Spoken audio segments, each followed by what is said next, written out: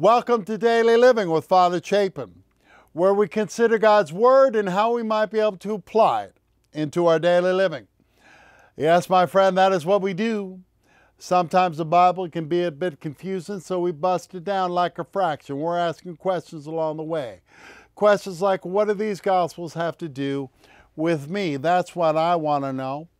How can I take these Gospels and apply them into my daily living so that I can become a reflection of God's love to a world, let's face it, don't know God for sure and definitely is in deep need of more love, don't you think? I mean, take a look around. There's a lot of bad news bears out there.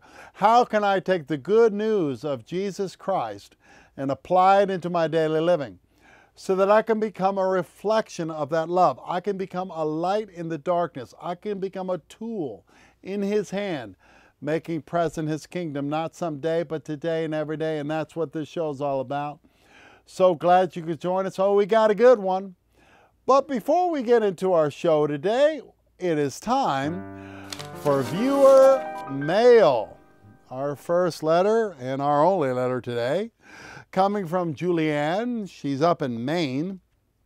Dear Father C, how I love your newsletter.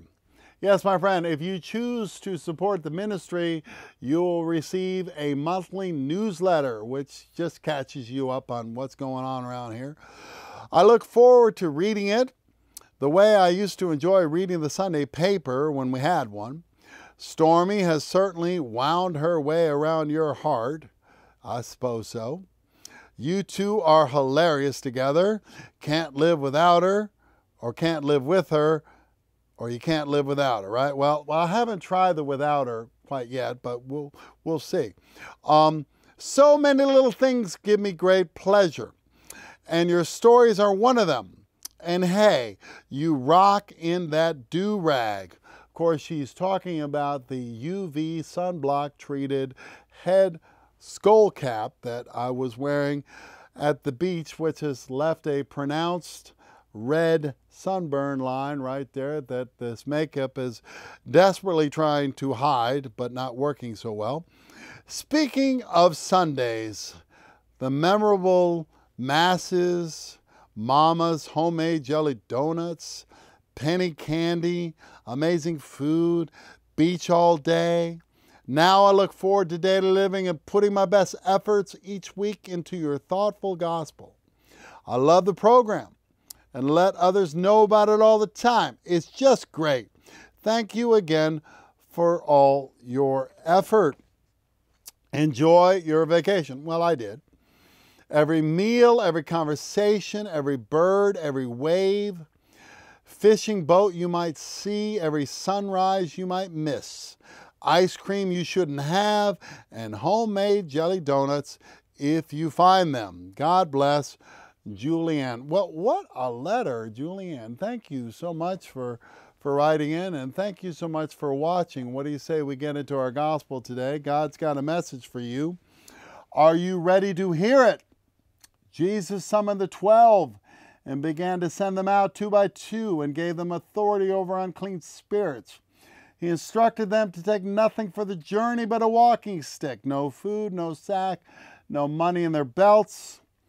They were, however, to wear sandals, but not a second tunic. He said to them, wherever you enter a house, stay there until you leave. Whatever place does not welcome you or listen to you, leave there, and shake the dust off your feet in testimony against them. So they went off and preached repentance. The 12 drove out many demons, and they anointed with oil many who were sick and cured them. The gospel of the Lord. And what a gospel it is. This is Daily Living on Father Chapin. You stick around. We're going to talk about this gospel and a few other things here as we consider God's Word and how we might be able to apply it into our daily living. Hi, this is Father Chapin, host of Daily Living with Father Chapin. It is such a pleasure to be able to come into your home each and every week and share the good news, but it's a bit expensive. So I would ask you to consider grabbing a piece of paper and a pencil, and at the next break, I'm going to share with you some details how you can become a partner with Daily Living. And together, we can take the good news to a lost world. What do you say we get back to the show? Welcome back to Daily Living. Today we continue our journey through the Gospel of Mark, a gospel that is considered by most scripture scholars to be the first one written. And the principal source for the Gospel of Mark, where he got his information, is thought to be Peter, estimated to be written about 20 years after the Christ event. Mark, very much like the Gospel of John, begins his gospel emphatically stating who Jesus was, and of course continues to be, as he wrote the beginning of the gospel of Jesus Christ, the Son of God. So he begins with the conclusion, which you would think he might want to work up to, maybe build a case for it, but no, he just goes for it. Beginning with the conclusion, Jesus Christ is the Son of God, period, deal with it. Now, if you were with us last week, we were talking about how Jesus had returned to his hometown and how it had not gone well. In fact, he was rejected outright. Isn't he the carpenter, the son of Mary? Consequently, Jesus walked away from that stony ground and was not able to perform any miracles. And he was amazed at their lack of faith. So our gospel today picks up immediately after this rejection, as Jesus gathers his disciples together to send them out on a mission, which, when you think about it, is a bit odd. You would think that Jesus might want to wait for a high note to launch his evangelization efforts, maybe some momentum that he could build on, but no, as often happens in the Gospels, we get the opposite of what we might expect. Consider, for example, the circumstances of his birth. Talking about Jesus, I mean, think about it. If you truly consider the circumstances of how God the Father, the creator of the universe, and all that it is in the universe, including you, God the Father decides to put his finger into the middle of human history with Jesus being born in a manger, amongst sheep dung and filth, not in a castle, not in a crib lined in silk, no, raised by a common carpenter, which doesn't really seem to make a lot of sense. Certainly not the way I would have done it. But as I've noted a time or two in the past, I've been to seminary and I learned two things. There is a God and it is not me. Now, understanding that his ways are higher than our ways, but like I said, our gospel today picks up in the wake of what must have been an incredibly humiliating experience as he was rejected by his own hometown. So now he turns to his own disciples and he says, go, it is time for mission. Now, of course, this mission has been in full swing for some time, starting way back with a voice crying out in the wilderness, prepare ye the way of the Lord, make straight his path. So yes, I'm talking about John the Baptist, a man on a mission, a man with a message, and it was a simple message, a powerful message, a message that, dare I say, is as true in this moment right here, right now, as it was the day it was first proclaimed. The kingdom of God is upon you, right here, right now. Repent and believe in the gospel. This was the message, and this was the mission of John the Baptist, to carry this message. So when Jesus shows up, what does he do? Does he build a church and offer coffee and donuts? No, he does not. Does he go down to Jerusalem to take over the ritual of temple worship? No, he does not. He picks up this same message of John the Baptist, and without changing even a little bit of it, travels from town to town, spreading that message, which is precisely what we are called to do today. The mission has not changed. It remains today as it always has been. And how it comes about is pretty much the same as it was in the very beginning, before the Gospels were even written. The message was carried word of mouth by individuals from town to town. Of course, Paul comes to mind, but he wasn't the only one. There were many others whom the Bible does not record, and they carried the message to where the people were. Sadly, over the centuries, all that has seemed to have changed. Today, it's much more like, well, why don't you come to our church? If even that. Of course, we've got all kinds of flavors. We got all kinds of activities. Meanwhile, the idea of going out and carrying the message, well, that's the priest's job, or the preacher, or the missionary. And while we might put a couple of dollars into the plate to support the ministry, as far as us actually carrying the message ourselves, well, not so much. You know how it goes. Religion and politics tend to stay away from those. Consequently, so many of us have become secret Christians, which is very sad. Because hear me when I say there is no such thing as secret Christianity. Never let us forget that Jesus made it very clear that if we deny him on earth, he will deny us before our Heavenly Father. But getting back to our gospel today, Jesus is sending out these people. Who are these people? Well, let's start with who they're not. First of all, they're certainly not the guys that I would have picked. They were not the brightest students in seminary. In fact, they didn't go to seminary. In fact, I doubt any of them even really went to church. I mean, they were certainly not well-crafted orators. They were not men of influence. These were simple working men, uneducated men, untrained men, fishermen, tax collectors, not the upper echelons of high society, not the movers and shakers, but rather the low end of the social economic scale. And up to this point, let's face it, they certainly have not proven themselves as pillars of faith. Consider the storm at sea. I mean, they were convinced that they were going to die. They woke Jesus up in a panic. And after he calmed the storm, he looked around and he said, "Why are you so afraid? Have you still no faith?" And the short answer to that question is no. These were weak and sinful men. Yet these are the guys that he picks to send out on mission. Why?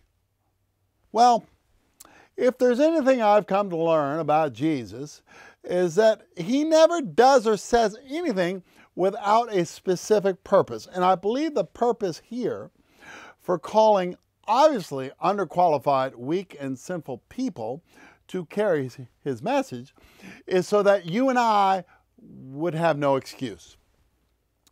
Jesus summoned the 12 and began to send them out 2 by 2 and gave them authority over unclean spirits. So he gives them authority, gives them power over unclean spirits. Now, when I think of authority, when I think of power, I think of government. We live under the authority and power of government. And I'm not complaining, because if we didn't have government, we would live in total chaos. So these governments rule with authority, they rule with power, and this authority is backed up by military, just in case. Now, if you go to New York City, there's a huge building downtown known as the United Nations. Formed in 1945. This is where all the countries in the world come together and meet, and they're represented by an ambassador. And of course, this ambassador represents the interests of their country. In other words, they're not pushing their own agenda, at least not in theory. So they're sent out to advance the interests of their own country. Now, I say all of that to say this. This is what we have going on today. Jesus is sending out his own disciples by his own authority to represent his own interests, which, by the way, is to carry the message, which, in case you forgot, is the kingdom of God is upon you right here, right now. Repent and believe in the gospel. In other words, change your ways. This is the message that Jesus is sending his disciples out to carry. And he's not sending them out on their own authority. No. He is giving them power. He is giving them authority. He's sending them out with his own power to fight the war. Because, as we have noted a time or two in the past, we as Christians need to understand that we are in a perpetual state of war. For our struggle is not against flesh and blood, but with principalities, with powers, world rulers of this present darkness, and with evil spirits in the heavens. In other words, we are in a spiritual battle. It is raging all around us. Whether you want to believe that or not, it is. So today we have Jesus giving his disciples, which by the way, through extension is you and I, the power over these spirits. But our enemy is formidable. He is crafty, and he remains hidden. Because the greatest deception Satan ever pulled off in this world is to convince us that he doesn't exist, thus deceiving us into believing that there is no war. It's life and life only. And how are you going to win a war that you don't first recognize that you're in? This is Daily Living. I'm Father Chapin. You stick around. We'll be right back, and we will continue to talk about this gospel here as we consider God's Word and how we might be able to apply it into our daily living. Hi, this is Father Chapin, host of Daily Living. If you feel like you're being fed by this ministry, I would ask you to prayerfully consider a partnership with Daily Living and what we're trying to do here. A monthly gift of any amount that you feel comfortable with, and I will send you a monthly newsletter, and if you provide an email address, a script of the show prior to its broadcast. Just write a check to Daily Living, P.O. Box 339, Nitro, West Virginia, 25143. You can also go on the website at mydailyliving.com and give through PayPal, and together we can shine the light of the good news in a whole lot of dark places. What do you say we get back to the show? Welcome back to Daily Living. So today we have a gospel where Jesus is sending out his disciples, 2 by 2, to fight a war. And how are they to fight the war? To carry the message, which once again is the kingdom of God is upon you right here, right now. Repent and believe in the gospel. So as he is sending his disciples out, he is setting goals, parameters for the mission, and it all seems to start with a packing list, and not so much what they can take, but rather what they should not take. He instructed them to take nothing for the journey but a walking stick, no food, no sack, no money in their belts. They were, however, to wear sandals, but not a second tunic. Really, I mean, can you imagine? These guys are going out into the world to fight a war, and they're being told to take nothing with them. Not even any money.